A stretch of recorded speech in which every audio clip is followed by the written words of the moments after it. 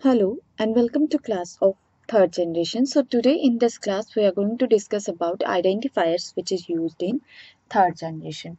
So as we know that 3G has a RAN part which we call as UDRAN, Universal Data Radio Access Network, and this is a core network. So here in NSS part we have components like we have MSC for call processing and STSN for data.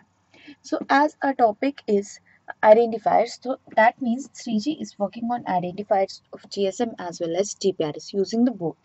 So we identifier used as IMSI, which is International Mobile Subscriber Identity.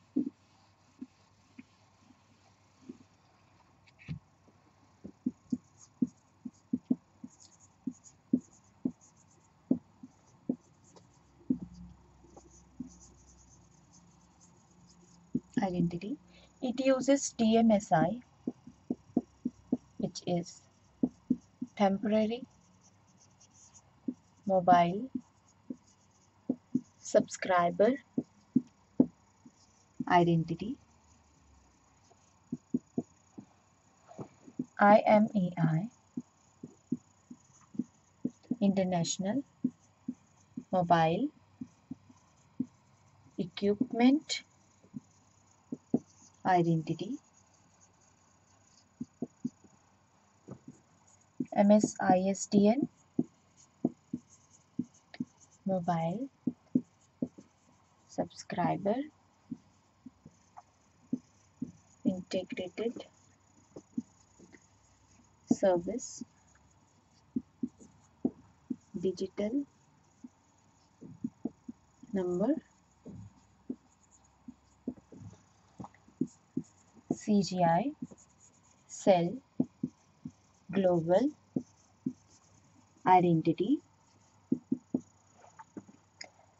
It has LAC, Location, Area, Code.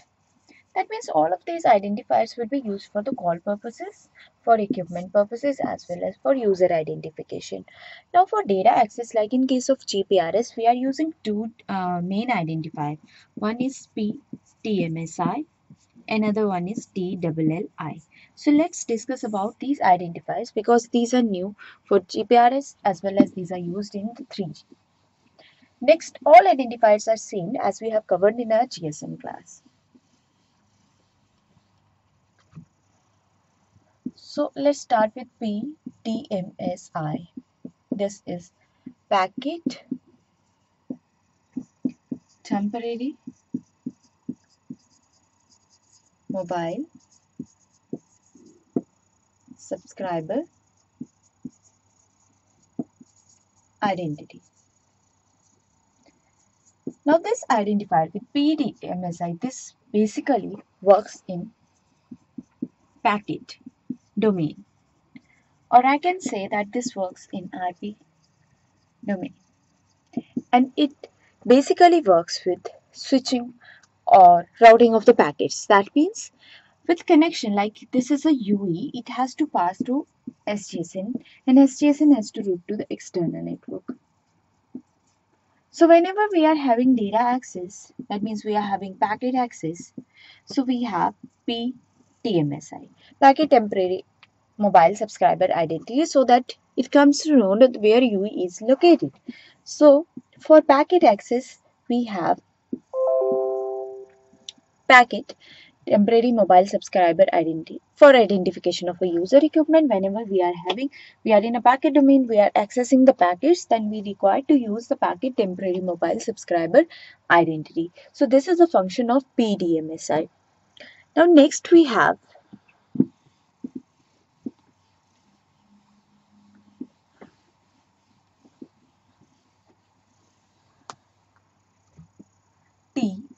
TLLI, which is total logical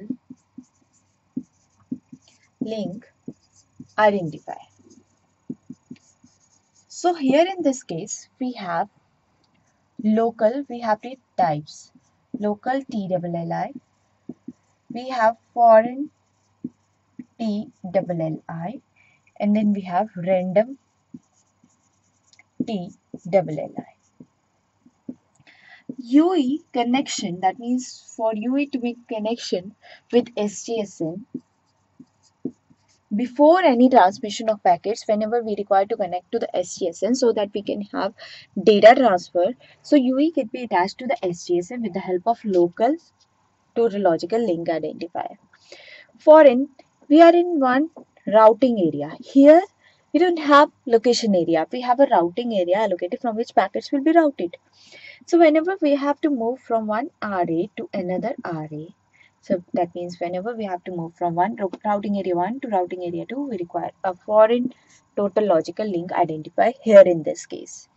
And random TLLI is required for initial access. That means whenever we require initial access for a data or data packets, so we require a random total logical link identifier. So these are the identifiers which are there in the 3G. These identifiers are also used in GPRS because same functionality. Here we have GPRS attached. Process will be same, but the technology is different. That's why here we have 3G and we call it 3G identifier. Otherwise, PDMZ and TLLI identifiers are there in GPRS, are there in edge technology. So let's talk about RA. Like in case of GSM, whenever we have to locate a user, we have its location area, we have its location area code and location area identifier for that code.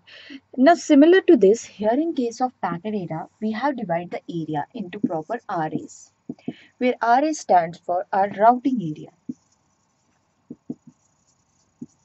Now each and every routing area has its routing area code and identifier for this. And whenever we are changing our routing area, that means if we are moving on a mobility, we are moved from one area to another. So we have REU, which is routing area update.